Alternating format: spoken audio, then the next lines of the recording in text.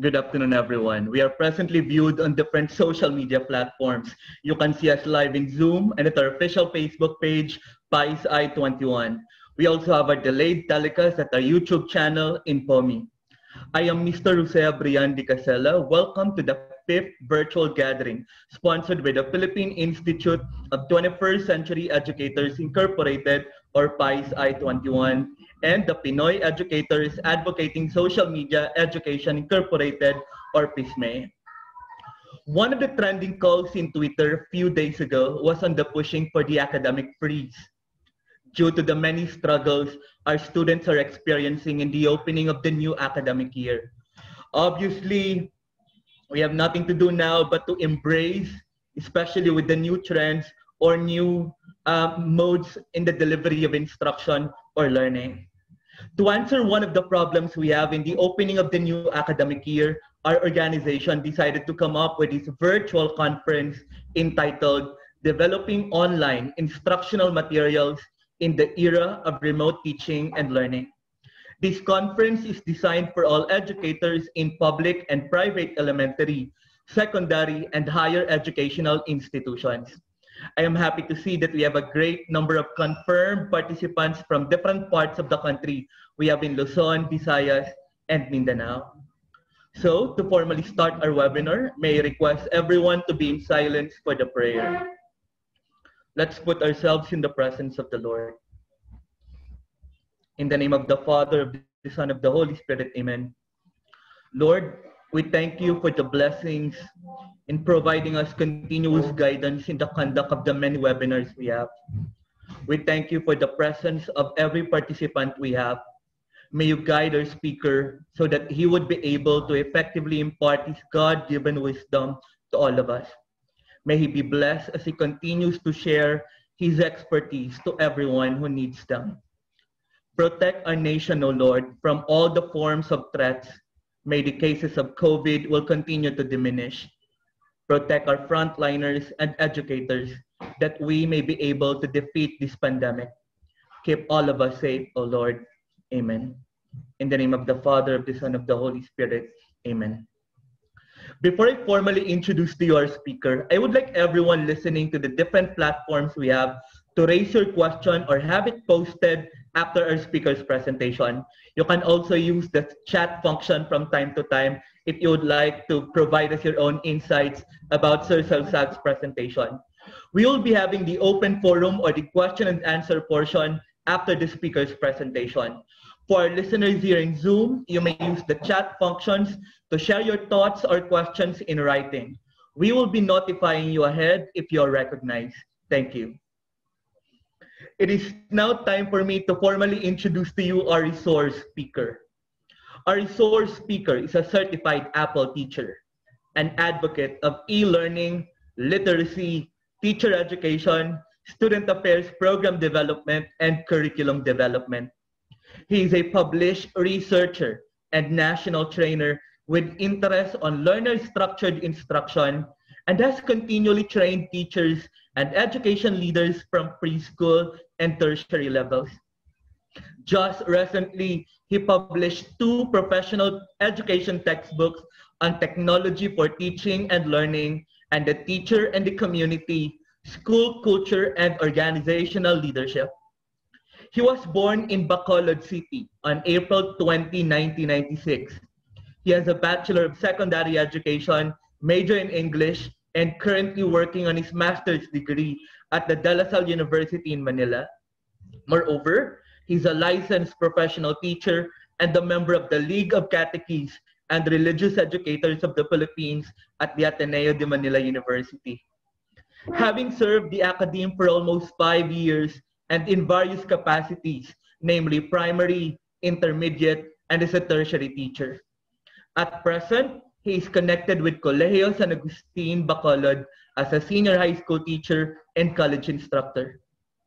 Aside from being a full-time teacher, he is also a professional lecturer in the licensure examination for teachers in various review centers and universities in Bacolod City, Metro Manila, Quezon Province, Iloilo Province, Dumaguete City, and Zamboanga del Norte for the subjects curriculum development, educational technology, teaching profession, social dimensions of education, and facilitating learning.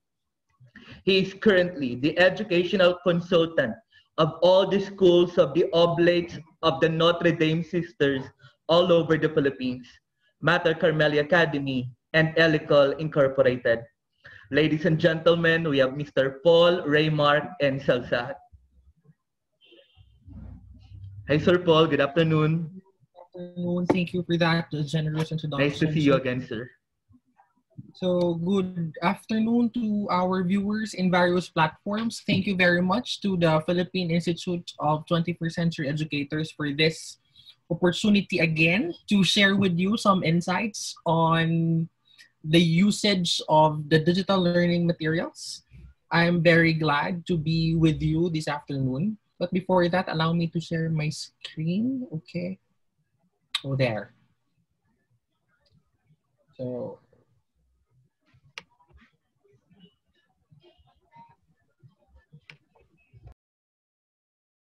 okay. So I hope that all of you is well. All of you are okay. Here in Bacolod City, where I am currently residing, is that we are in MSCQ, Modified Enhanced Community Quarantine. Hence, we are not allowed to go out. So we are all here staying at home because of this. All are working from home. I hope that everything is fine, everything is well. So also for the teachers who are listening, I hope that you will be gaining some insights for this afternoon's webinar.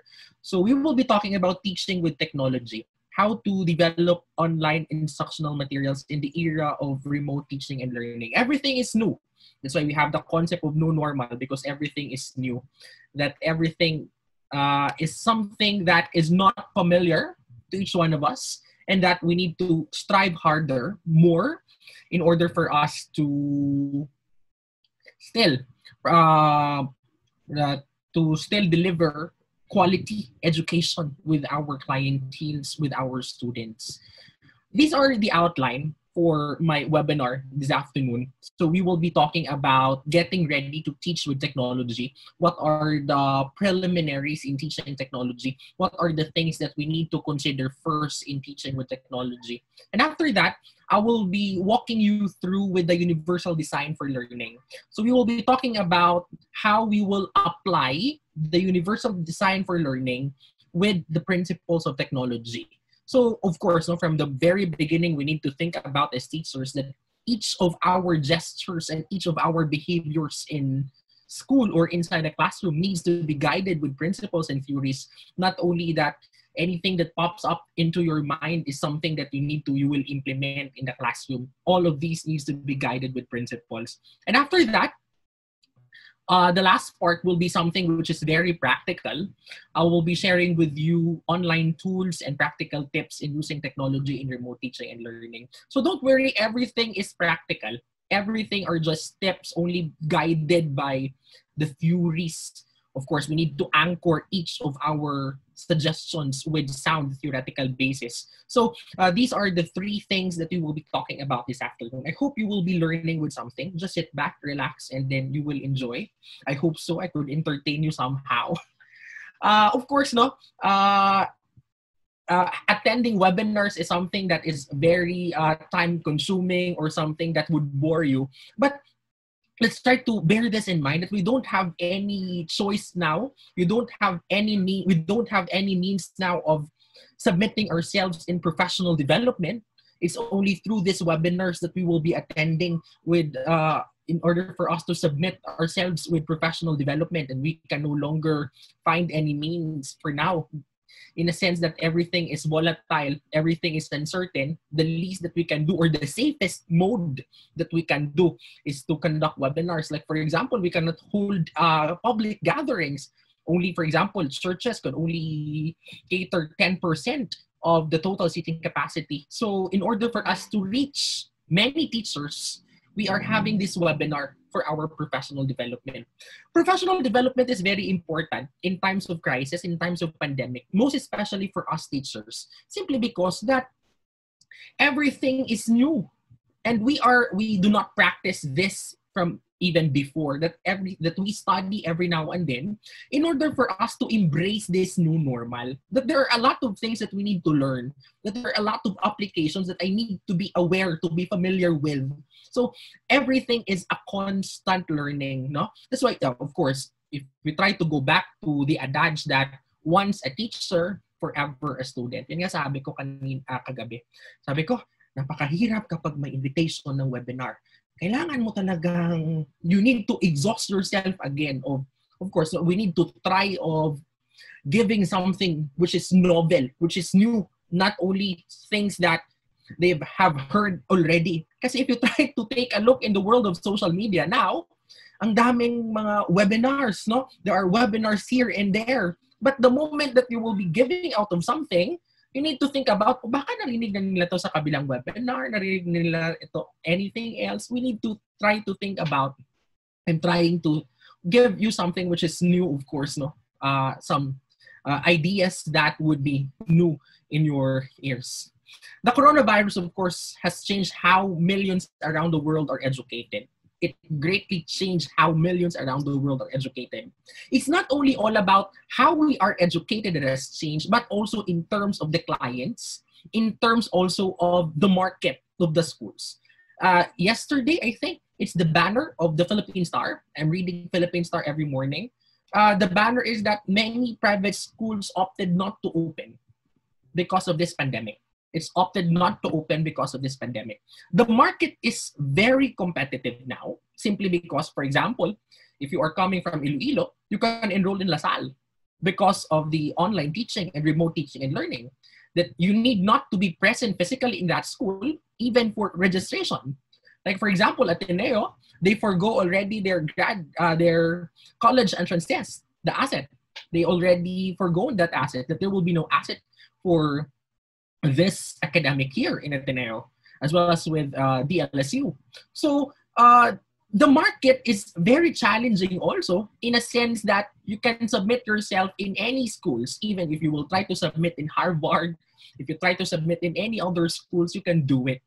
As well as one thing that I like is that the moment that you submit yourselves to other schools from other places, you are gaining some new insights and also some cultures that you will be learning and best practices that they are doing. It's something that is very important for us teachers in order for us to widen our horizons. That you are not simply there sitting down and then being contented of what you can do. That's why you submit to professional developments also as teachers, because you want to listen to something new. You want to listen to some best practices that he or she might be doing, and then it's applicable in your end. So new solutions for education could bring much needed innovation. I walked you through last time with my webinar here with PICE 21, innovation, which is very important for us teachers, that in times of pandemic, we need to innovate. What are the things that needs to be innovated? For example, there are many things that I'm doing before that I can't do now. So you try to focus much more on innovation. How can I innovate that at the same time I was not able to forget those practices that what I am doing before? In the Forbes.com article, last April 13, 2020, online teaching will no longer simply be an option. It's no longer an option. Next year, institutions that are unable to offer a blended technology that seamlessly integrates face-to-face and online teaching will increasingly find themselves left behind until they are simply out of the race. So if you did not transition yourselves with the blended technology,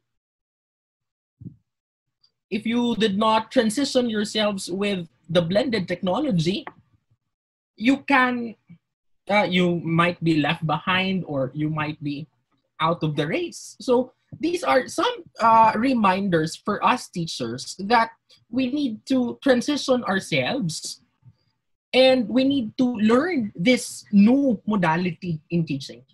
That's why there are some teachers, or there are some scholars, that this is not the last pandemic that we will be facing.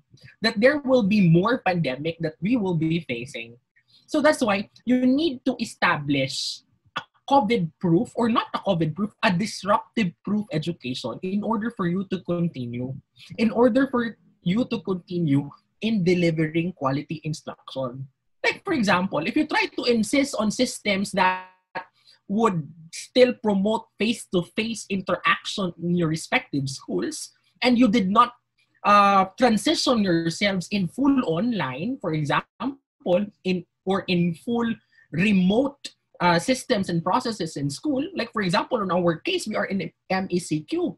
If you did not try to think about systems and processes on how not to be disrupted, and then you can still continue delivering your work even though you are in a work from home basis. So it would be easy for you, that there would be no anxiety in your end.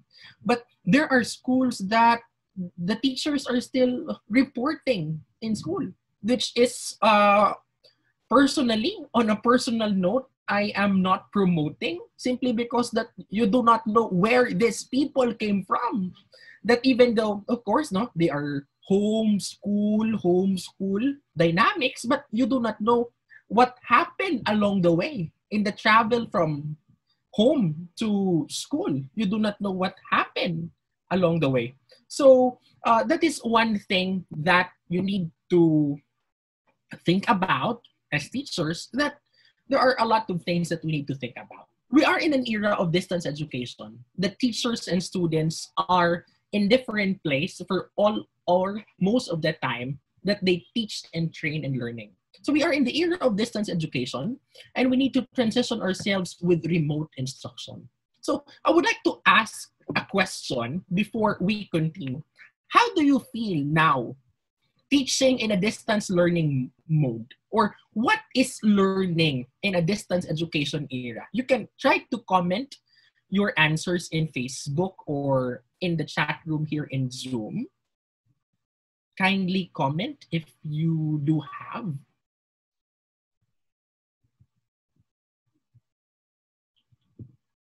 So I will be checking also here on my end.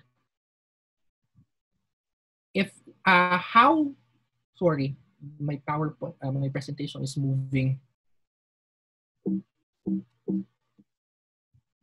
Okay, so what is learning for you in the distance education? You may give a phrase maybe.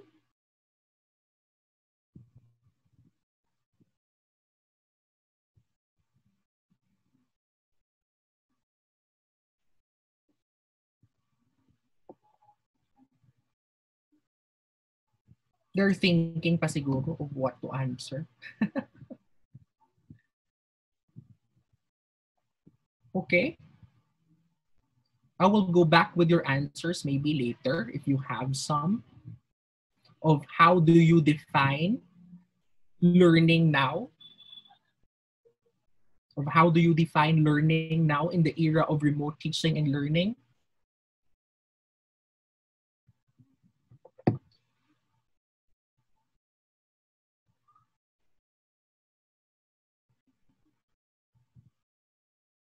We have friends from the Division of Copies here,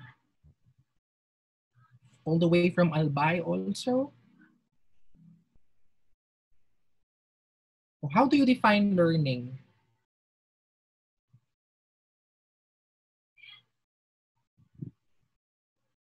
Okay, we have here in the Zoom chat. A challenge to learner and to the teacher. Okay, good. Thank you, Miss Pearl, because it's both a challenge, not only to the teachers, but as well as to the learner. Miss Mary Jane answered here in Zoom that learning now is a lifelong process. It's a lifelong process. Good. That is no longer what is all about content, but it's more of a lifelong process. Thank you for those answers. So we are now in the era of remote instruction. And in that note, we need to think about distance learning. We transition ourselves with distance learning simply because that there is this concept of separation of teacher and students in place and in time or both. That we are here because of the separation, the concept of separation of teacher and students. But then again, the overarching approach is flexible learning. That we give learners choice in medium. That's why if you are into print, if you are into video, or if you are into online. But each of the medium that we will be using do have advantages and disadvantages. Like for example, if most of your students are into print learning modules, for example, it would be very costly naman in terms of reproduction. It would be very costly in terms of reproduction if you are into printed learning modules. On the other hand, you need to think about also the path, the courses that the students will be taking, if it will be burdensome to them or not, as well as the place of study, if they will be studying at home or in the workplace, as well as the support. So if there are tutors on their end, if there are caregivers that will be attending to them, as well as the audio conference and the helplines that you will be giving, as well as the methods of assessment, the entry or the exit points. So the overarching approach that we are having now is flexible learning. But most of the challenge for us teachers is that, or most of the complaints of teachers now is that it might be too much of flexibility that we forget already quality. That we try to insist up to this time that we need to deliver quality education. And most of the teachers, most especially seasoned teachers, doesn't like of too much of flexibility. They doesn't like of too much of flexibility because for them, it's not quality. The moment, for example, that you give deadlines, and then the moment that you give deadlines and then the students did not pass, some of the seasoned teachers will tell me or would tell the dean, for example, or the respective principals that it might be too much of the deadline. It would always be a reason of the students of no internet connection, power interruption, naglag yung cellphone, or ganito, ganyan. So it's one thing that would be very challenging, that we tend to think about still our practices before that might not be applicable now. So flexibility is something or an approach that we need to embrace starting from now. That let us try to think about that we are no longer in 100% control. That we can't be in control now in the era of distance learning and flexible learning. That's why we need to repurpose also the number of subjects, the book of activities that we are giving to our students, or might be you will no longer be giving activities. So it's a game in terms of teacher's decision. If you try to consider lang always yung gusto ng bata or gusto ng parents, or if you will try to consider naman yung role ni teacher in delivering quality education, or you will be meeting halfway, or if you will be meeting halfway and try to explain to the parents or to the clienteles that we are doing this and that because of these things. And please, we need to understand each other at this time. So many things to consider. But also, our teachers do have a lot of questions. Am I ready with that? That we have teachers, for example, na we are already on the 3rd week of our classes for college and maybe 2nd week for our basic education in the school where I am connected. Many teachers still would tell me, am I ready? Or there are many teachers still who was not able to embrace the learning management systems that we are having. How can I do it? Or maybe policies are not yet laid in well. They were not being cleared well to the academic faculty. So many things to consider, that we are in an era of trial and error, but I hope that it will not be trial and error up to the end. One thing in order for us to begin, in order for us to be ready, is to try to think about the shift, that we need to make a shift. Let us accept the reality that there are many things that we can no longer do now. Many things that we can no longer do now. What are the practices that you are doing before that you can't do it now? Kasi it would be a hard thing for leaders, for educational leaders, instructional leaders in schools or in educational institutions, that many of the seasoned teachers, for example, are complaining na, Miss, bakit ganito, no? I cannot teach well now. I cannot teach well now. You cannot teach well now, or they cannot teach well now simply because that their mindset are still of the face-to-face instruction, that their mindset are of still for the face-to-face instruction and not of the distance learning already. Kasi merong mga narinig kong teachers na sabi nila na yung learning management system na yan, walang kwenta yan. Kasi it's just a mere repository of of materials. But that is now, the learning management system is for distance learning. And yung approach na ginagamit mo is no longer applicable to the remote teaching and learning. And you try to insist still distance educate. You try still to insist your practices in the face-to-face instruction, which is no longer applicable now. That's why we need to begin in changing our mindset in accordance with the theory of Carol Dweck, the mindset theory. If you are into fixed mindset, or if you are already into growth mindset. If you are a fixed mindset teacher, you ignore feedback. Pero syempre, lahat, ang dami, siguro, no? Both in public and private schools, ha?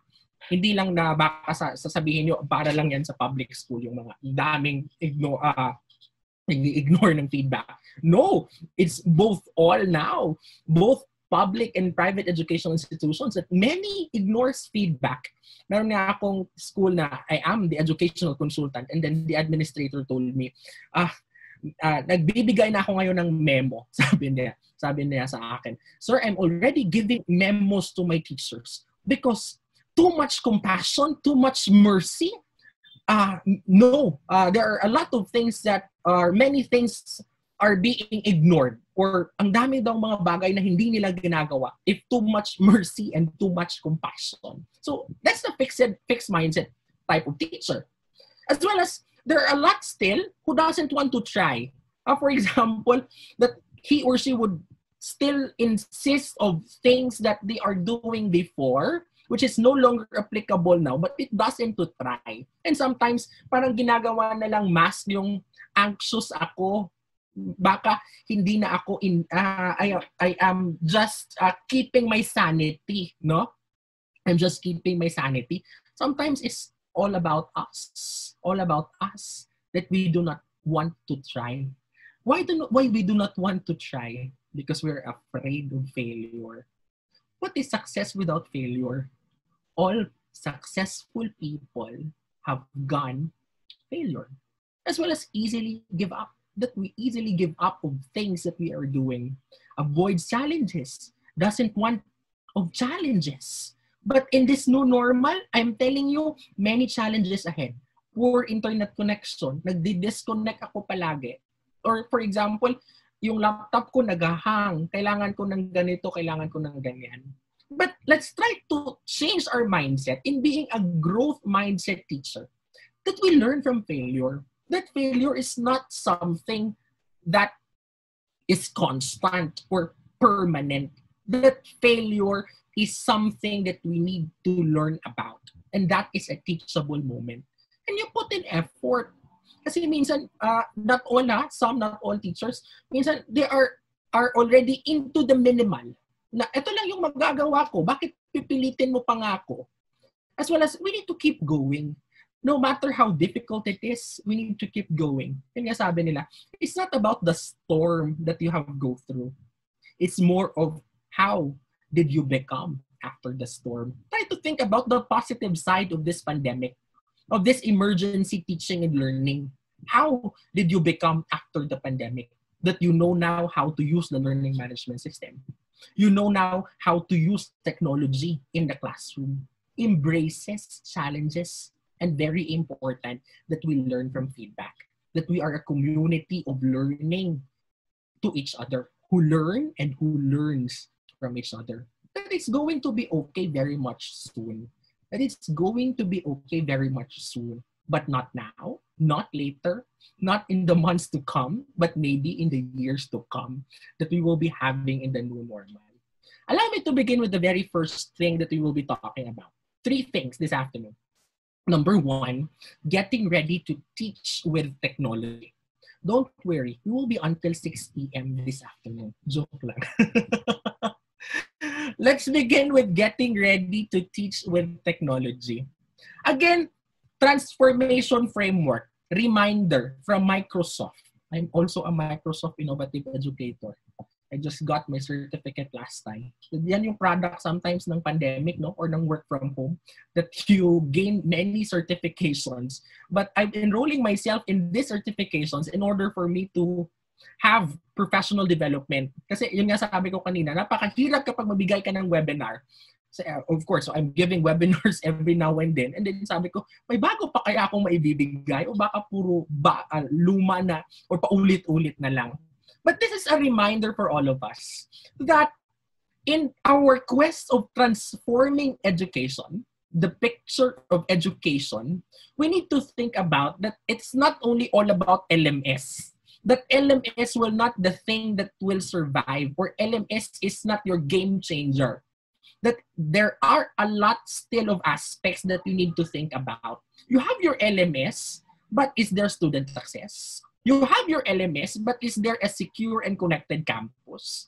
You have your LMS, but is there academic research? So it's not only all about teaching and learning. We need to be holistic in terms of our approach in our quest for the digital transformation of our education. Let's try to think about readiness in terms of our respective institutions, of our respective schools. Have we established a centralized e-learning support unit?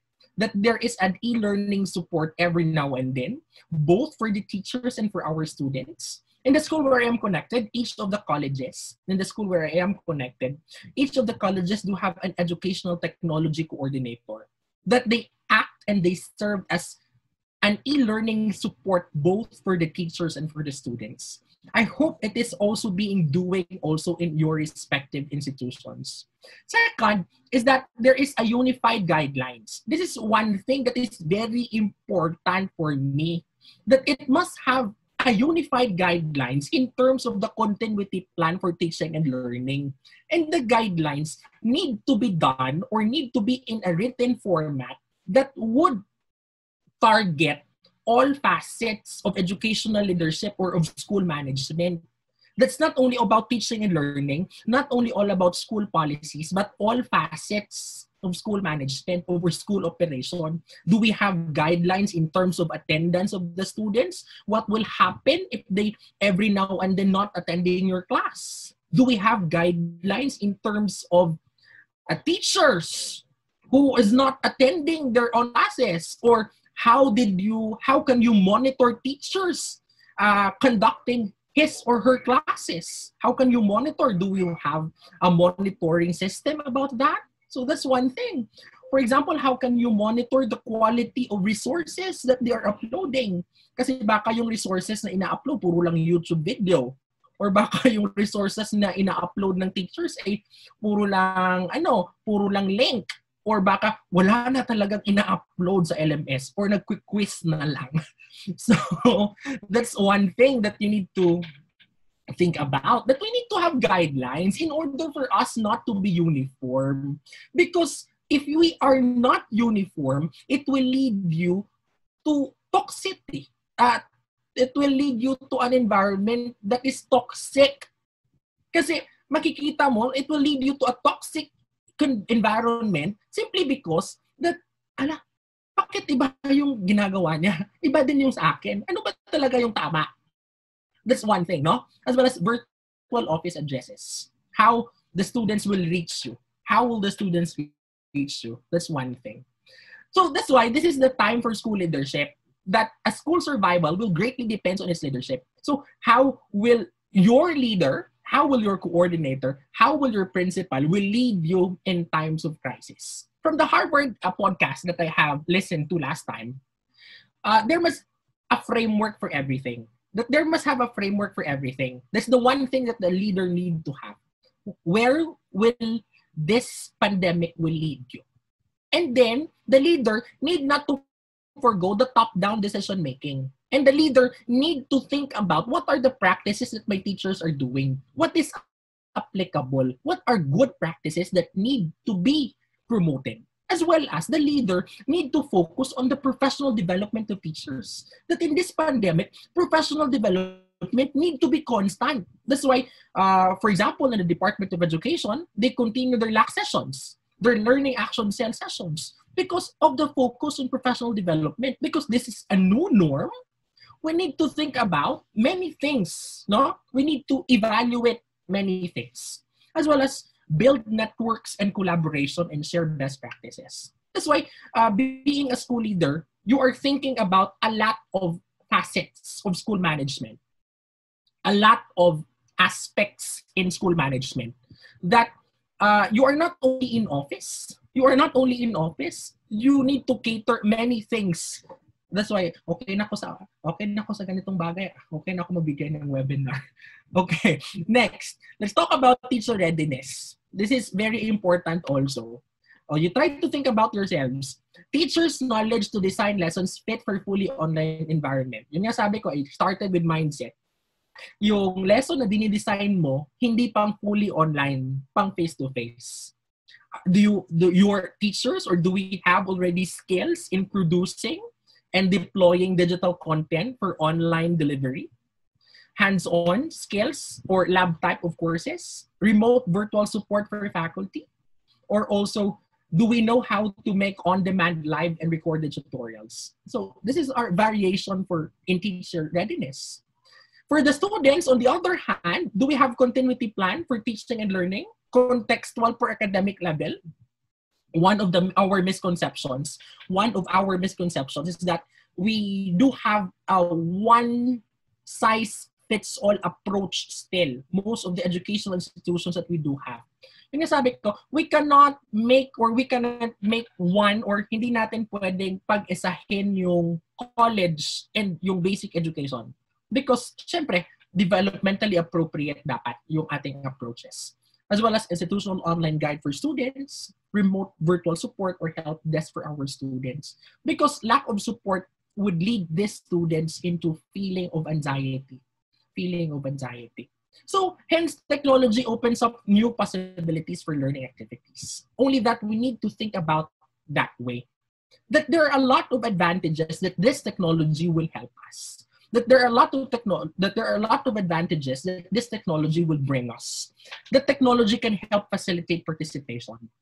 So technology makes it easier to share content in different formats. It may be video, it may be audio, it may be a podcast. I will be sharing some of the tools later.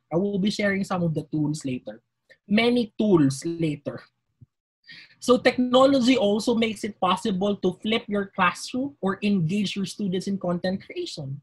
Like, for example, you make your asynchronous activities stand still, or you make self-sufficient asynchronous activities, and then during your synchronous session, you will no longer deal more with the content. As well as technology extends typical assessment strategies that you assess now, not more of multiple choice, not more of matching type, but you are more of into authentic assessment strategies now. And also, technology still can support more authentic assessment strategies now. So let's try to think about this thing that I think about last night. If you try to take a look, instructional technology, academic technology, educational technology, and edtech. What comes first from the word technology? Instruction, acad or academics, education, or education. So if you try to take a look, what comes first in planning is the content, not the application. It's not the content, but it's not rather the technology. But what comes first is the content. So in the book, Embracing a Task Before Apps Mindset by Monica Burns, what I like in this book is that she shared that we must always place learning goals at the forefront. It's not okay nga, baka sinasabi mong, gumawa na ako ng recorded video, okay na yun. But if is recorded video applicable in your learning goals? Like for example, if your learning competency is more of performative, you will try to insist talaga of making a video which is no longer aligned with the objectives that you do have. So that's one thing that we need to think about as teachers. So learning outcomes are statements that tell learners what to expect or know. And as teachers, in designing technology-driven lessons, we need to begin with the learning outcomes. And strong learning outcomes can be measured. It is measurable. So for example, a mere watching of video, is it measurable? Of course not. It's not measurable. So we need to go back to the backward learning design of Wiggins and McTighe in accordance with the understanding by design. So we begin with outcomes or the desired results. And after that, you think about what assessment is suitable for this outcome. And dyan ka papasok ng experiences. So not technology first. O may nalalaman akong bagong application. Gamitin ko to. Kasi napakaganda. Ginagawa din ng ibang teachers. But if you try to think about it much more deeply, hindi naman pala applicable sa lesson mo. So we need to be cautious on that, my dear teachers. That you develop still cognitive, the knowledge of the students, the psychomotor, the skills of the students, affective, and the attitudes. So not only the cognitive dapat, not only in the cognitive, but you need to think about also how to develop the psychomotor online and how to develop the affective online. So strong learning outcomes define learning expectations clearly. And we use action verb. We use action verb, meaning most of the time, learning outcomes is performative in accordance with the outcomes-based education of William Spady. That you focus on what students will do, not on what will students know. It's more of still performative. So it defines the required level of performance, and very important, it can be measured. That's OBE. Now, allow me to share with you the competency-based instructional framework of Dr. Jesse Barrett, the Dean of the College of Education of the National University. And he designed this framework as also our guide in developing our online learning materials. That the heart of instruction must always be the learning outcomes. And from the learning outcomes, dyan papasok yung content, dyan papasok yung teaching and learning activities, at dyan papasok yung assessment.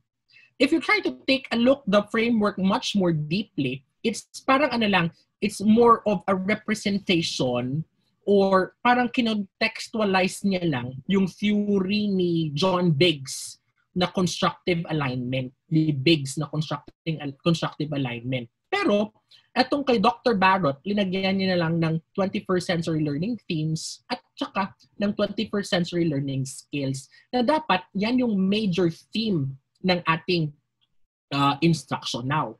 That, of course, if 21st century, less of pen and paper already, less of lectures already. So that's one thing so that you need to think about.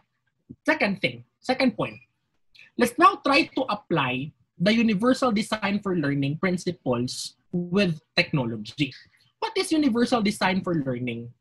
The UDL is a trend now in education. Before, it is only being applied in teaching with special needs. But now, universal design of learning is more of applicable not only with those with special needs, but for everyone in the approach of inclusive education. So, simply put, kapag sinabi natin universal design for learning, it's all about keeping everyone in mind when designing. So when we apply that in remote teaching for our learning, dapat kasi it would be a burden for teachers kapag gumagawa sila ng learning modules ngayon. Kasi they need still to cater also yung mga offline. So parang minsan, yung problema is nagduduplicate yung trabaho ng teachers. Kasi merong online, may gagawan pang offline. So, my suggestion, my advice is this: try to begin with with your basic design. What is your basic design? Yung basic design, yan yung majority ng mga estudyante mo. So, you try to analyze in this section, the majority of my section are online. So, dapat yung online mo, i-duplicate o i-replicate mo lang yan in your learning modules. So, you need to think about of the basic design, and dapat applicable yung basic design mo or flexible yung basic design mo in all or in other designs. That's why we need to teach every student. But mind you, no, may mga problemang along the way minsan. Kasi of course, no, the teachers are also anxious. The teachers are also do have a lot of questions in themselves. And then the students do have also a lot of anxieties. Minsan, nagka-clash si teacher at ng estudyante. Minsan, kapag hindi masasagot ni teacher, yung mga sagot ng estudyante, minsan nagkaka-problema. But you need to be cautious also as teachers in attending the needs of the students. Given that our students are woke generation, kasi baka binash ka na sa Facebook. Baka nag-viral ka na sa Facebook kapag hindi mo masagot yung mga needs ng estudyante mo. So, simply put, universal design for learning is all about equifinality. Equifinality. That you target all approaches, and then all your designs is suitable for all types of learners. So that's equifinality. So under the Universal Design Learning Framework, instructors should provide course content and resources in several formats. I am now applying the Universal Design for Learning to technology. And you give learners different ways to demonstrate what they've learned. Kasi minsan baka puro lang writing. And then, Diyos ko, nakakasuka na kapag ganito, ganyan. Pero din ang kinakain mo, kapag pareho lang kinakain mo, di ba nakakasuka? And then, of course, multiple strategies to engage learners and motivate participation. Allow me to share with you the 3 principles quickly. Number 1, we need to have multiple means of representation. That you deliver the content in various ways. Not only with lecture, not only with videos, for example, you need to represent the content in various ways also. So you need to have multiple formats. That, for example, if this week you are teaching the content through text, you try to have infographics next week. Or you try to make a podcast next week, or an audio, or a video, or you can try a combination. So that's why we need to have multiple formats in delivering content. Not only all about text, not only all about graphics. So you need to make it varied also. So for example, this week you are into video or lecture. So there are also classroom options. Like for example, if you want to have lecture capture software that you record your lecture and then you upload it, you can do that. Or also, there are also alternatives. For example, if you have a hard time, or if you are a camera shy, you can link to recordings by trusted software. Like for example, there are a lot of available lectures in Khan Academy or in Merlot. So you can do that, no? You can browse also Khan Academy and Merlot if you don't want to record yourself, or you don't want to make a screencast rather. Or also, for graphics, you can use infographic tools. Like for example, Pictochart, you can ask the students to make an infographic. Visal.ly, Canva is very popular now. That Canva sometimes would be, Canva can eradicate your Photoshop now. As well as if yung bata wala talagang software, he or she can use PowerPoint templates as an infographic tool. That there are a lot of PowerPoint templates that is infographic worthy, that would be very useful for our students. Advanced organizers is also one. these are resources that you provide in advance and that help students organize information they will learn. Most of my modules, I am starting with module overview. Most of the modules that I am having online, online modules. And in the module overview, that is where I write the objectives or the learning outcomes, and then the description, what are the outline of the lesson. And then after that, I am also writing there already the performance task at the end of the module in order for them to be prepared in advance of what they will accomplish for that specific week, for example.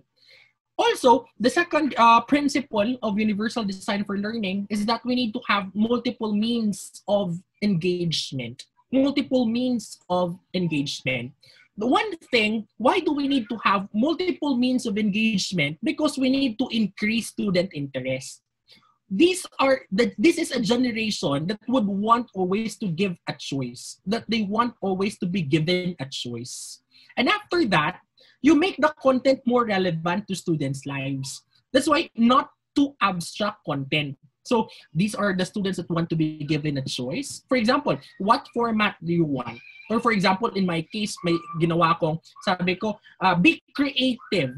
Pag sinabi ng be creative, dami nang nag-chat sa akin. Sir, pwedeng pwedeng video. Sir, pwedeng audio. So, these are the generation that would want or they love to be given a choice. But also, we need to think about or we need to begin our lessons that is relevant to their lives. No? So that's one thing. After that, we need to increase also the student effort. So you can offer external rewards. For example, if your learning management system do have badges, you can use that. As well as you use tools to let students collaborate, that they can collaborate. Because according to research, one thing that the students miss now is their peers. One thing that the students miss now is their peers. As well as provide feedback that helps students see how to improve. Minsan yung feedback na to napakahirap i-achieve kasi kapag madami kang lesson, madami kang estudyante, madami kang section na hinahandle, napakahirap magbigay ng feedback. But one thing that I'm making is that I generalize the feedback. That I'm telling them, oh, I saw your activity and it lacks this, that. So they could reflect that, oh, my activity is good, but there are still some lacking things that my teacher wants to. So you need to provide feedback still, even though it's very difficult. Or if you are very creative enough, or parang walo lang man sila sa isang klase, you can record an audio and then you can send it to them. So offer different levels of challenge for some activities. So that's one thing. But you need to begin talaga with telling them of what to expect for the subject. Kasi we need to be in order, or we need to be organized in this era of remote teaching and learning. That things are volatile, things are uncertain, that we do have a lot of anxieties. So self-regulation is one. So post assignments along with a checklist of mini goals. So for example, in my lectures, what I am doing now is that I am always posting the outline. I am always posting the outline. For example, for this session, you will achieve 3 things. And then, nilalagyan ko talaga ng numbers. Kagaya ng presentation natin ngayon, that we will be having 3 things. Number 1, number 2, number 3. In order for them to be guided. So, we need to do this because face-to-face instruction and distance learning is completely different. That, for example, they can ask you a question along the way, but now they can't do that. So also provide ways for students to assess their own understanding. That's why we have formative assessments in your learning management system. And then ask students to reflect on the course. So there would be time that they would be reflecting. The last principle is the multiple means of expression. So showing what they know.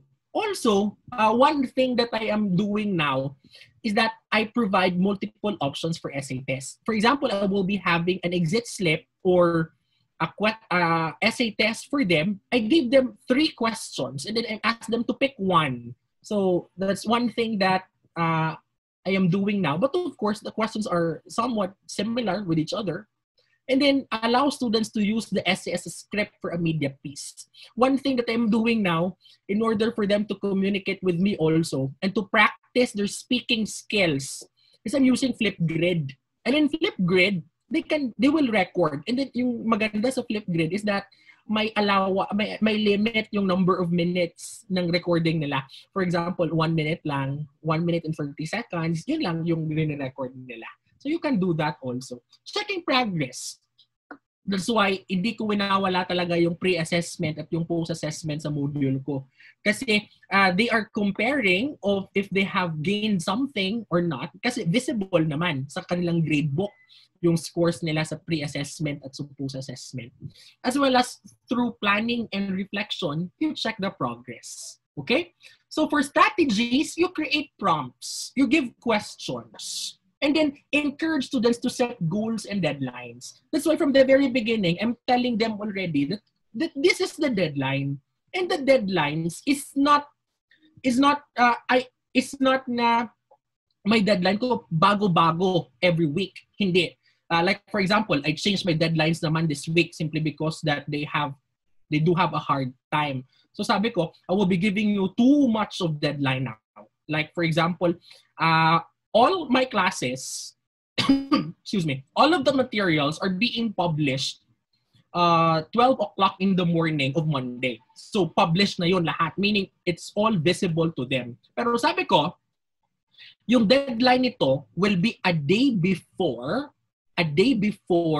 of our next synchronous session. So, napakahaba, di ba?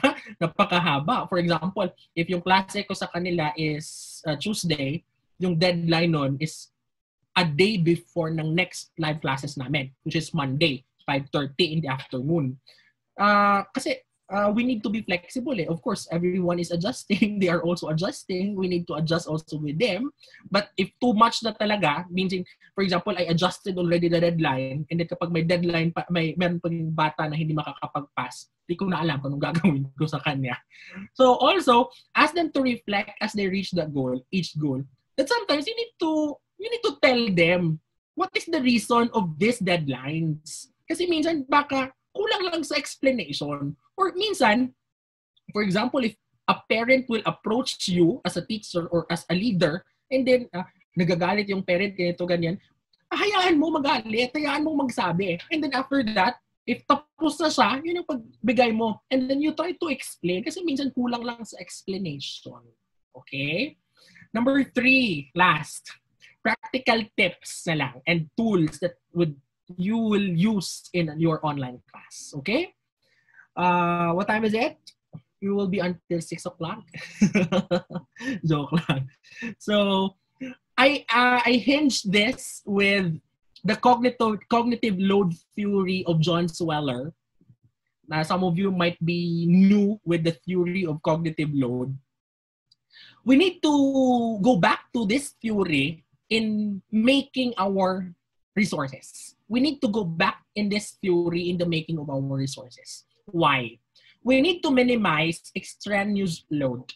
Avoid the use of anything that distracts the learners and makes the learning process difficult. Be straight to the point in designing your learning resources. Like for example, in the making of PowerPoint presentation, be as simple. Enumerate, use bullets, not na baka lumilipad-lipad yung mga materials mo dyan, and then minsan hindi na visible. Meron mga estudyante na nagsabi sa akin last year, sabi nila, "Sir, yung PowerPoint ng teacher namin," last year sabi nila sa akin, ang tawag daw, literature.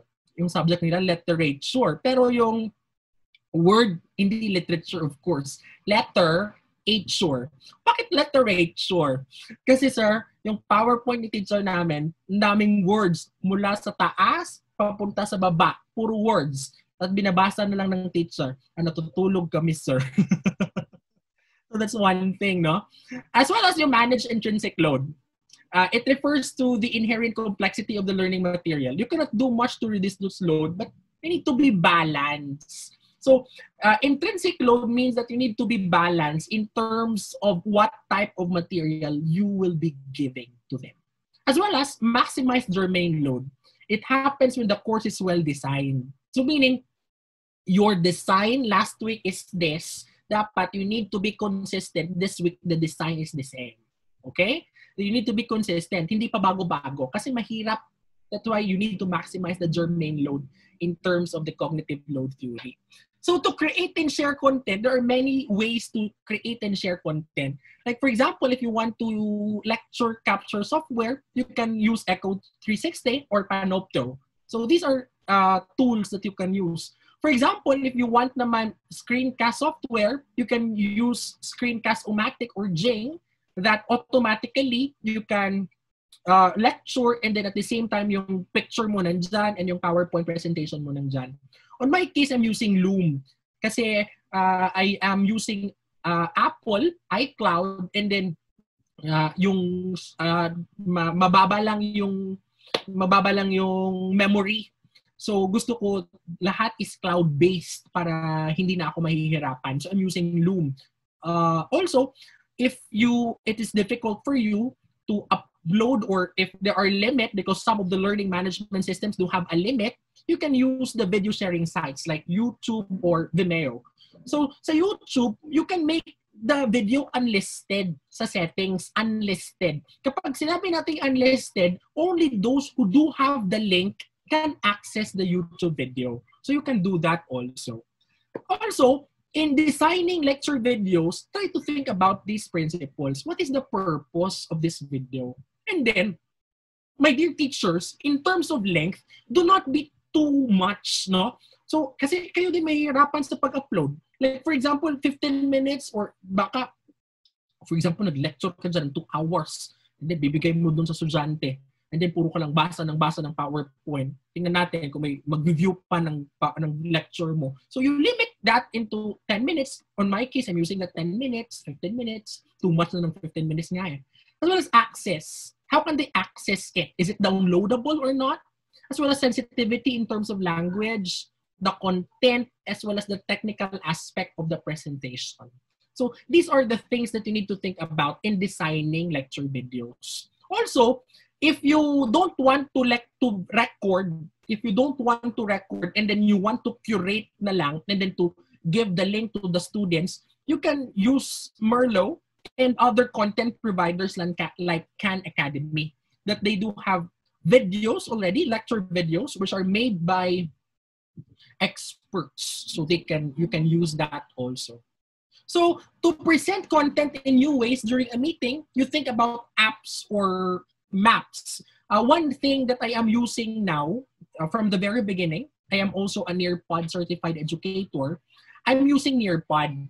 Yung maganda sa Nearpod is that every now and then, I am making a pause, and in the pause, the students will answer a check-up quiz. So my synchronous session is divided into different pauses. So I am chunking the content, and in every chunk, I'm checking for understanding. So walang may matutulog kasi along the way, may pause, and then may quiz, and then recorded siya. So that's one thing that I am using. So you can also use Nearpod. If you want to have trainings on Nearpod, kindly communicate with me. I would be very glad to help you. Also, use concept map software or CMap to depict relationships between course and concepts. As well as if you ask the students to create and share content. So, pwede siyang gumamit ng Flipgrid. Sa Flipgrid, magsasagot siya sa question mo pero nagvi-video na siya. Gumagamit siya ng selfie video in answering your question. So, screencast tool screener, you want digital storytelling, LMS glossary tools, Wiki tools, Bug tools, or Google Apps. You can use that also. So, to engage students in small groups, you can use also the breakout room of Zoom. If you are into a pro plan of Zoom or a premium plan of Zoom, you can use also the breakout rooms. Nearpod also, because yung Nearpod, parang ano siya, if gumagamit ka ng Mentimeter, gumagamit ka ng Poll Everywhere at ng Bubble Us, nandun na. Parang merong mga Nearpod tools para sa lahat. So that's one thing. As well as, in hosting class meetings, you use different video conferencing tools. So we have Teams, we have Cisco Webex, Blackboard Collaborate, Google Meet, and Zoom. But my suggestion is do not jump from one conferencing tool to the other. Kasi baka this week nag-Zoom ka, next week nag-Google Meet ka naman, next week nag-Webex ka naman, next week nag-Teams ka naman. So do not confuse your students. Stick only to one video conferencing tool. Kasi it would be very difficult for them in installing every now and then. So be consistent. So if you use conference features in class, encourage dialogue. Try them to ask a question and then to talk to you.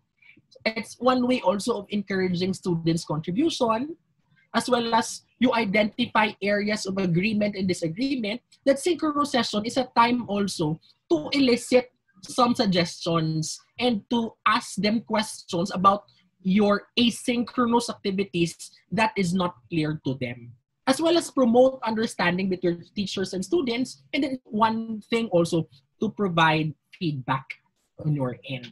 So for example, if you want them to collaborate with one another, you can use Google Docs, as well as Entrepid Timestream if you are into Araling Panlipunan and you want to make them a timeline.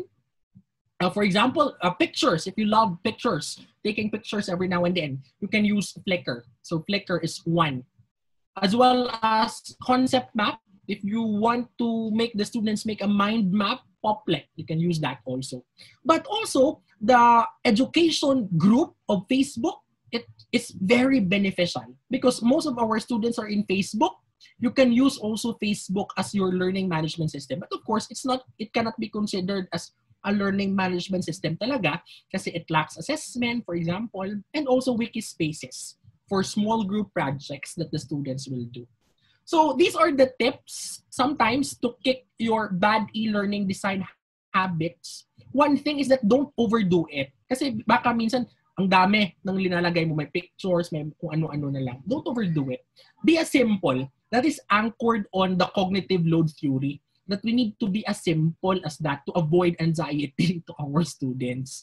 As well as stick with sans serif fonts or the default fonts of your I don't know, if you are most, especially if you don't know how to play with fonts. If you don't know how to play with fonts, make use of the scan path, use repetitive elements, as well as very important, you structure first and you design second.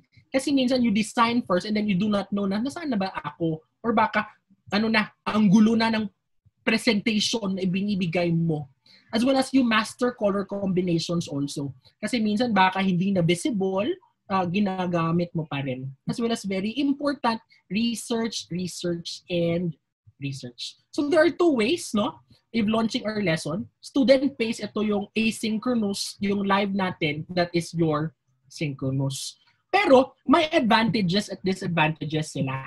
Kapag asynchronous, yung cognitive participation ng bata mataas kasi focused siya sa material.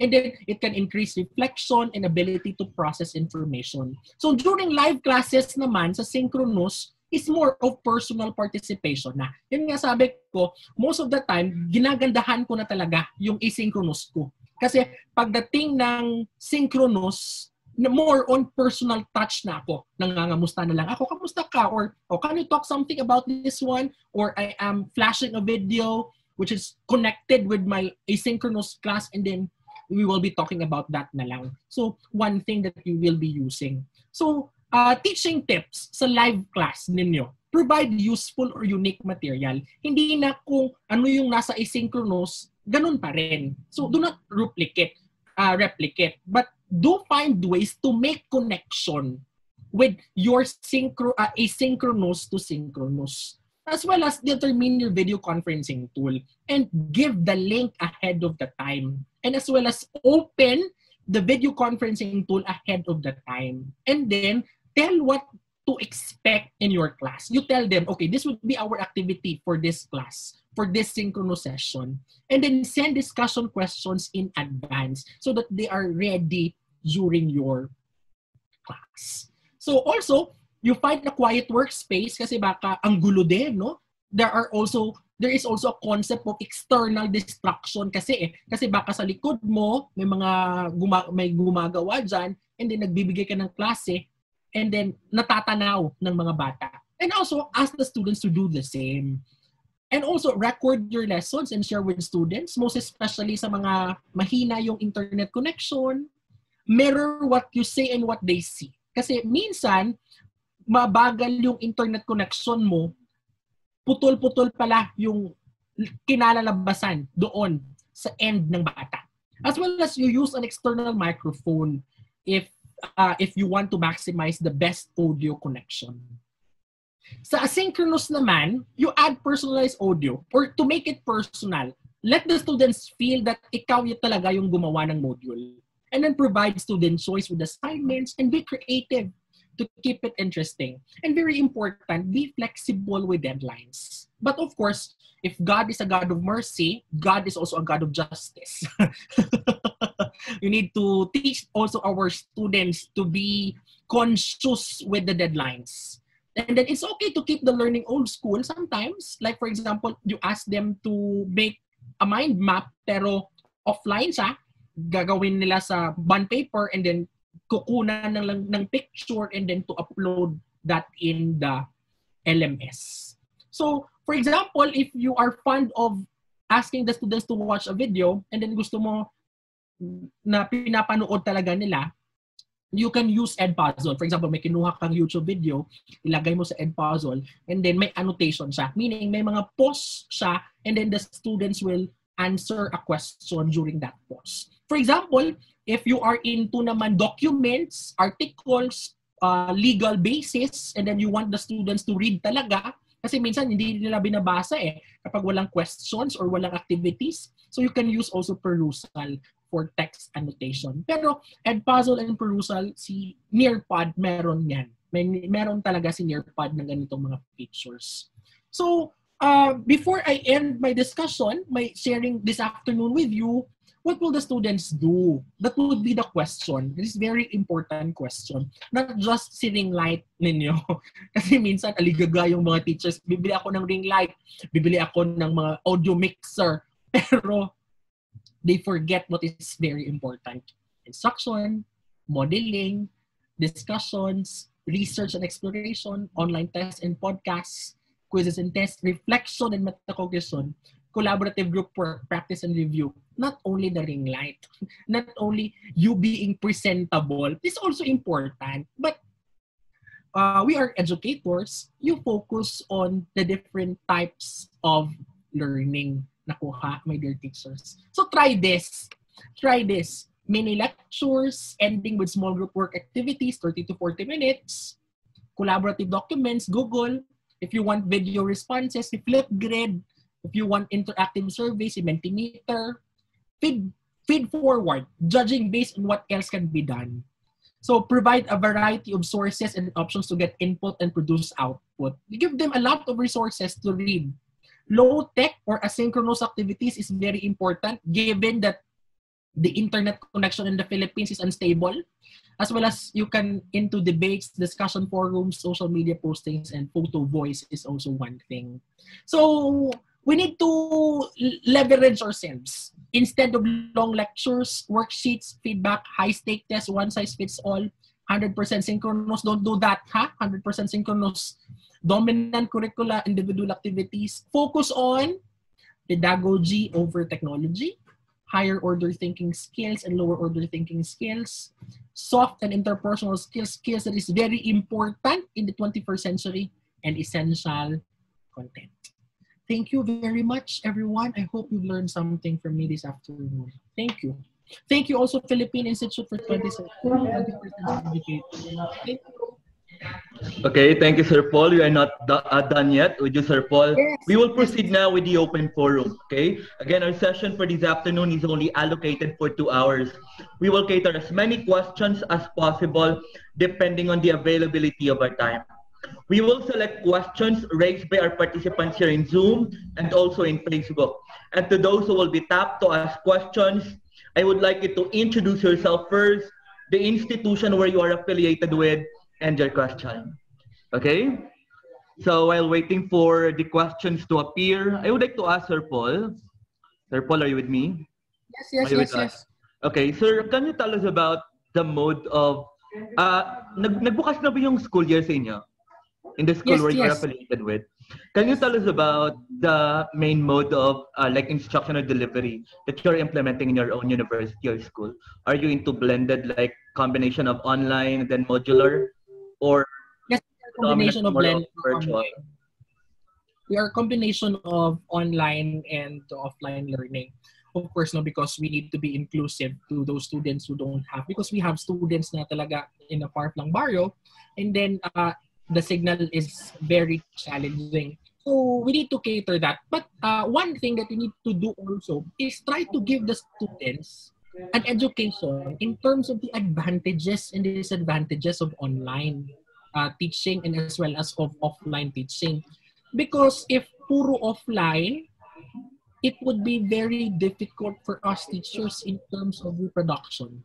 So that's one thing that we need to think about also. Okay? Okay, sir. So, sir, with the delivery of the virtual or online instruction, what so far is the most difficult in terms of the implementation based on your own Internet connection, experience? of course. Internet Okay. connection at the students, it's challenging. And then another thing that, of course, no, if you are handling specialization courses or professional education courses, there are a lot of things that you need to discuss. So you do, of course, from the very beginning, you do have a hard time talaga forgetting face-to-face instruction and distance learning. So that's one question. That's one thing that is very challenging also. How to maximize the time, how to maximize, how to cover everything with our students. So that's one of the challenge for me. Okay, thank you, sir. Again, we are encouraging our participants to raise questions, especially to our participants also in Facebook. We are encouraging you also to raise a question to to Sir Paul Ray Mark Salsag. Okay?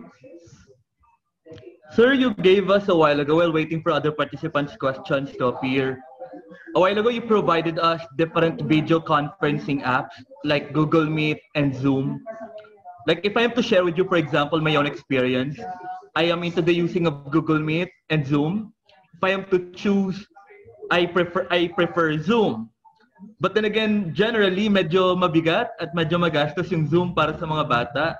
In the case of Google Meet naman, like if I am depicting, for example, my own presentation, I notice na kapag naka-full screen siya, di ko nakikita yung mga estudyante ko. So it's somewhat difficult for me to do interaction from time to time, especially if I am doing my presentation na naka-full screen. What do you think, sir? Can you recommend one video conferencing app which is cheaper and at the same time student-friendly, In especially terms of with bandwidth, cost? requirement, Zoom is much more lower, I think. It's much more bandwidth requirement. But there are a lot of limitations with Zoom if you are not a premium user. Nakuha. So that's with Zoom. But there are a lot of features that Zoom can offer in terms of education. The breakout rooms, the discussion, and the reactions button. On the other hand, si Google Meet, you need to be, ano talaga, si Google Meet is also good. No? For example, if you do have G Suite account, maganda si Google Meet. Kasi si Google Meet, for example, if you will record, automatically, it will be transferred to your Google Drive, and then you can provide the link lang to the students, and then you can provide just the link to the students, and then they can watch it on their own. As well as, in terms of student engagement, may trick yan actually. May trick yan na paano makita yung estudyante and at the same time, nag-share screen ka. So that's one thing na hindi na alam. Kasi Okay. that's one of the topics talaga ng Google Meet. And most of the teachers will not use that. Kasi sabi nila, hindi ka mag-Google Meet kasi kapag mag-share screen na kami, hindi na namin makikita yung estudyante namin. Baka kung ano-ano nang ginagawa nila. So, my teachers, my colleagues, most of them are using Google Meet because of that trick. You need to install some extensions in Chrome so that you can maximize the usage of Google Meet. So, Okay, thank you, Sir Paul. We have one participant who would like to ask a question live here in Zoom. We have Ma'am Ermi Lux El Matildo. Okay, can we have Ma'am Ermi Lux El Matildo? Hello Hi po, good ma'am, good afternoon, afternoon. Sir Good Paul. afternoon ma'am. Is my voice Si ma'am. clear? Jo? Yung audio, klaro po ba? Yes. Yes ma'am, we can hear you. Hello po.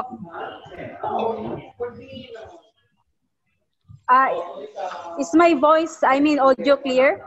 Okay, yes ma'am, Yes. we can hear you. Can you Yes, please inform to us about the school where you came from? Yes, I have my question you po, throw to us your question? yes, I am Ermilax El Mateldo from Surigao Sur State University. I'll be asking po yung sa intended learning outcome. Okay. I understand na outcomes-based education na po tayo, bali competency-based. So, yung sa practice po niyo, Sir Paul, yung in the drafting of the ILO, ano po ba yung nire-reflect nyo? Is it only the higher order thinking skill, yung demonstrative skill lang ba, or included pa ba yung iba, yung affective at cognitive na skill? Kasi what I have learned in some webinars, ang in-encourage ay yung i-reflect lang yung style o yung mga higher order thinking skill na demonstrative skill or competency. So, ang tanong ko lang kung yung sa ILO po ninyo na pinapractice ay ini-include pa ba ninyo yung mga ibang skills, yung competency such as yung mga affective at saka cognitive? Good question. I will answer first in theory, no? Theoretically, you need to entertain and ruler need to begin with the lower order thinking skills, from concrete to the abstract, which is from lower order thinking skills to higher order thinking skills. Number two, practical answer, you need still to deliver both, or because you cannot demonstrate without the knowledge, right? You cannot demonstrate, you cannot perform something if you do not have a knowledge. Only that, doon ka magbababa or doon ka maglo-lower down sa bulk ng content. Doon ka magti-trim down sa bulk ng content. So, and also, the feasibility also of the ILO. If it is in the distance learning, or if it is feasible also in an hour, paano ko siya ilalagay sa income. So that's one thing that you need to bear in mind. As well as, if professionalized courses, merong mga prototypes sila by naman ngayon, you can follow those things also. For professional education courses, for example, merong mga prototypes sila by. Ng teacher, research center for teachers. So that's one thing na gagawin din. Pero two things. Number one, dapat syempre, we cannot reach higher order thinking skills without laying the foundation. Number two, if you do have a problem of covering it, you lower down in terms of content. And then you focus more on the performance. But we cannot live without the basic knowledge. That's my answer for that question. Yes po. Gets po. Okay, thank you Ma'am Ermi Lux El Matildo from Surigao. Okay, Surigao all the way from Mindanao. Thank you ma'am. Okay. So obviously, sir, if we have to speak about struggles of those who are teaching in state universities and private schools or private universities, medyo nagbabari, hindi ba? Come again, sir? Come again. If we have to speak about struggles or difficulties, especially of those who are teaching on state universities or colleges, comparing to that of those who are teaching in private universities, medyo nagbabari yung struggles. Okay? In our case, for example, in a state university, we are in a modular setup. the kind of problem that I am looking forward is yung bulk ng mga modules ng mga bata in the future. For example, I am expected to provide them 14 days to work on a single unit, and then there comes yung bulk ng mga trabaho, medyo marami. Oh yes. On the integration of technology, what do you think, sir? How are we expected to go through with that, especially that we are adopting a modular setup? Like, because it's context specific. We need new normal is context specific. My context would not be applicable to you, or it might be applicable to others. In terms of the bulk of the module, one thing that some of the colleges and universities are doing is that they do carousel approach. That's one thing that they are doing. They're doing carousel approach. For example, this group of subjects would be offered in the first, for example, how many weeks, and after that, tapos na yan. Next naman na mga weeks is that this subject. So they are using that, the carousel approach, in order for the subject or for the modules not to be given fully for the students. Yan yung carousel approach. For example, if the students are having 10 subjects, they divide the semester. The first part ng semester is yung first 5 subjects lang muna, and then after that, in the remaining semester, yung last 5 subjects ay yung kukunin ng bata. Meron university na ano talaga na parang 3 parts talaga yung kanilang carousel. So the first phase, second phase, and third phase of subjects, so that ano talaga, it would not be very difficult for the students ang delivery ng learning modules. And then also in terms of using of learning management system, in terms of using technology tools, we need to think about low bandwidth tools for the students. Like for example, Google Docs is a low bandwidth. For example, the moment na nag-appear na dyan, it's low bandwidth na sa mga bata. So we need to take a look also of the bandwidth requirement of our tools that we are using. Okay? Okay, thank you, Sir Paul. We have a Facebook question from Sir Domric Pananshar. I think he's thinking of using Google Meet in his instruction. Sir, what is the maximum number of participants in Google Meet? Do you have an idea, sir? For if you are a G Suite, if you do have a G Suite account or a license account for Google Education, the maximum is 250. I think for non-G Suite, I think it's 100 to 150. The maximum is 250 participants for Google Meet. Okay, thank you, Sir Paul. We are still waiting for other questions to appear. Ma'am Anessa Mangindra is raising her hand. Ma'am, can you give us your question to Sir Paul Ray Mark Salsag? I will unmute you for a while, ma'am. Okay.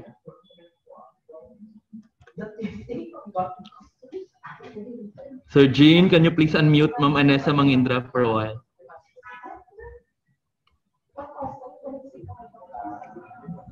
Good afternoon, sir.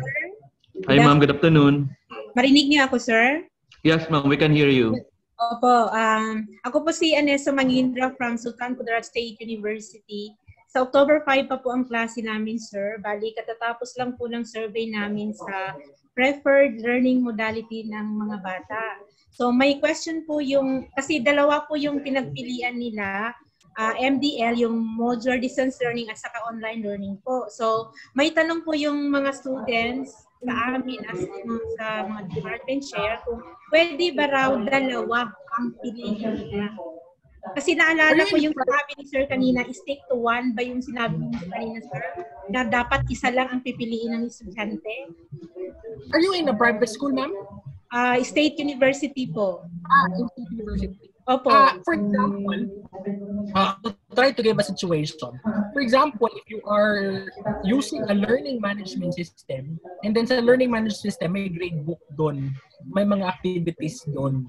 So if you are using a learning management system, and then the activities are there, and then may grade book there, mahirap sa part ng teacher.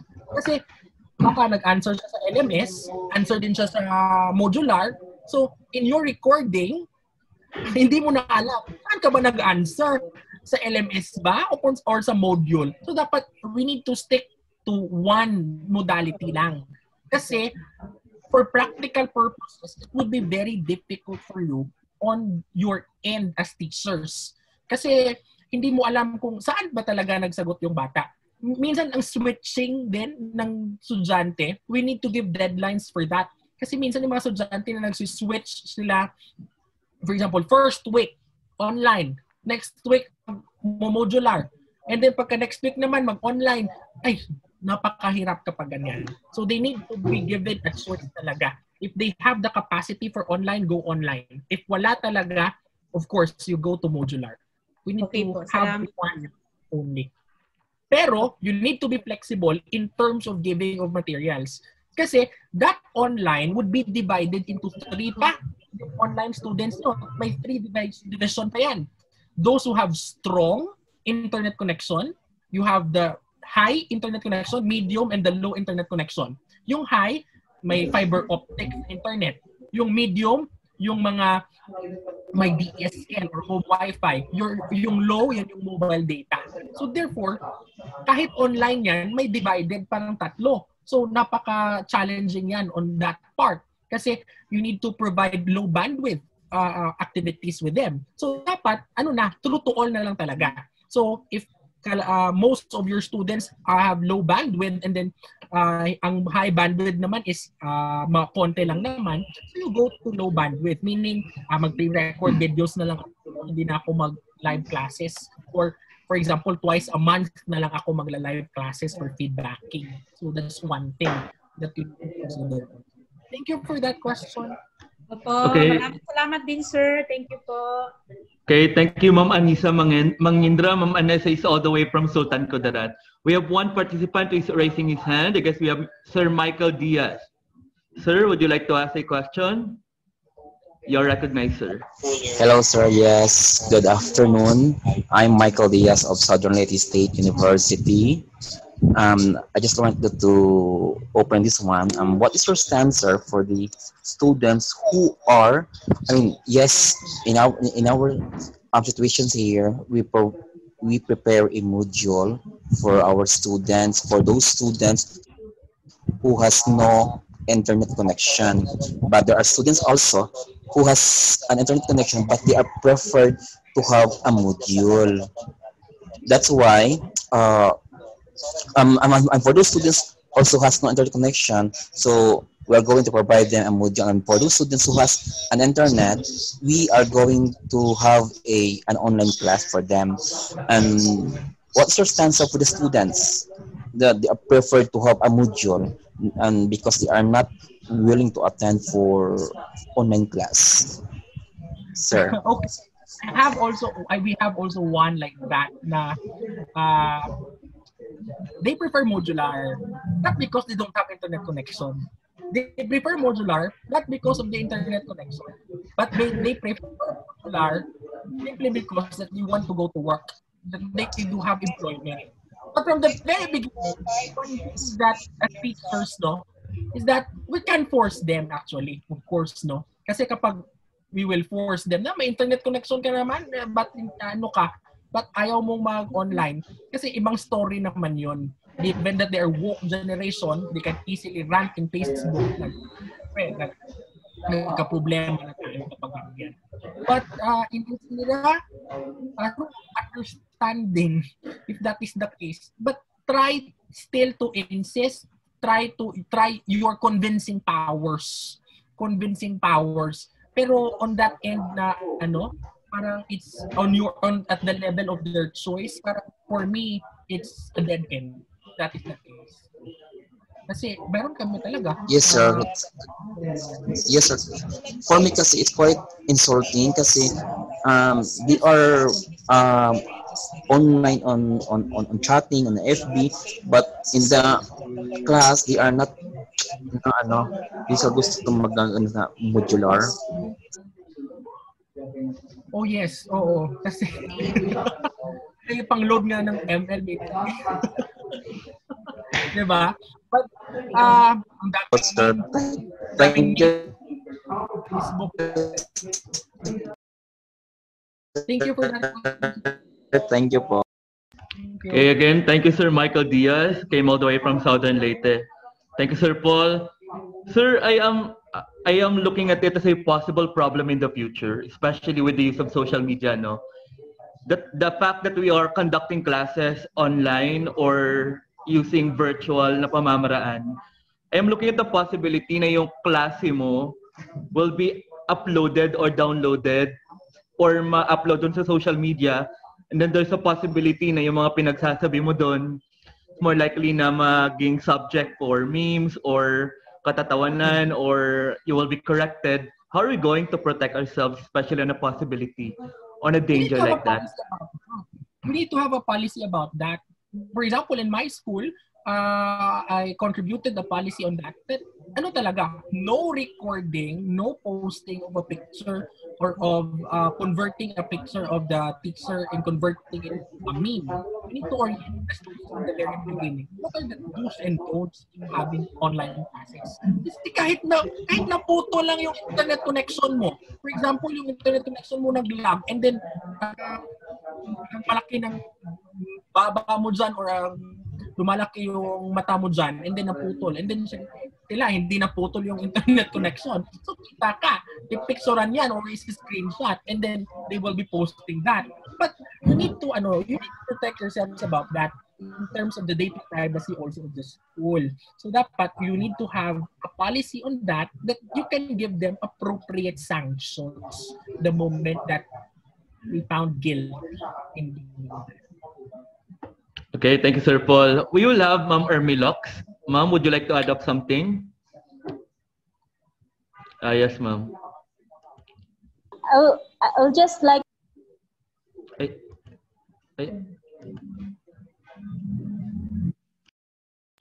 hello. Okay na po? Yes. Okay na po yung audio? Yes. I would like to share po kasi ganda yung struggle namin tapos yung may ibang mga schools pa na hindi pa nakapag-implement, no? So yung ginawa po namin is although nga nag-survey kami as to the preference of the students kung ano yung gusto nila, printed ba or online. Pero yung strategy po namin sa Surigao State University, lalo na sa college namin sa Business and Management is we started online. We post the class list of the students, and then we posted the links of the Google Classroom or the FB group for them to join immediately. So through that, that was our basis na kaya nila na makapag-online. So through that strategy, malalaman mo na sino lang sa kanila ang hindi makapag-online. So through that data, we analyze na ilan lang talaga yung sa printed module kasi yung printed module is costly. Kaysa yung strategy mo na i-ask mo sila kung anong preference nila kasi may mga students talaga kahit kaya nila mag-online is pipili sila ng printed. So maybe it's best na you start implementing online. Then kasi malalaman mo dyan na kaya nila, they're capacitated to do the online class by doing it first, implementing the online. So through that, malalaman mo kung sino sa kanilang pwede sa Google Classroom, pwede sa FB group, yung sa Messenger. Yung hindi talaga makasali, justify the reason why saka sila na yung makapag-access ng printed module. Yun lang ang share ko po. Okay, thank you, Ma'am Matilda, for sharing your insights about the practices you have in your own university. Okay, Sir Paul, can we have your concluding words? Continue to learn, my dear teachers. I know that it would be a long way pa for all of us. There are a lot of things to be polished. There are a lot of things pa to repurpose and to redesign. But one thing is that we need to have growth mindset, because having fixed mindset, it would lead you to frustration if you do not abide with the tides of the time. So we need to be growth mindset teachers. Kasi if we try to insist on things that we can do now, and would lead you to frustration, it would be very stressful on your end. Thank you very much, teachers, for this afternoon and to the PI 21. Thank you. Okay, and that ends our question and answer portion.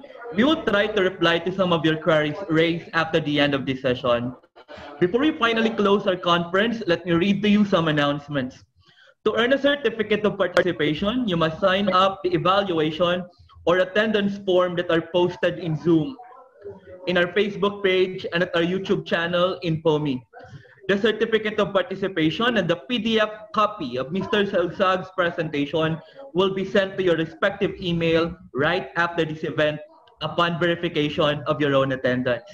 Paid participants who didn't receive their certificate of participation within a day, please email to centuryeducators1920@gmail.com or centuryeducator21gmail.com.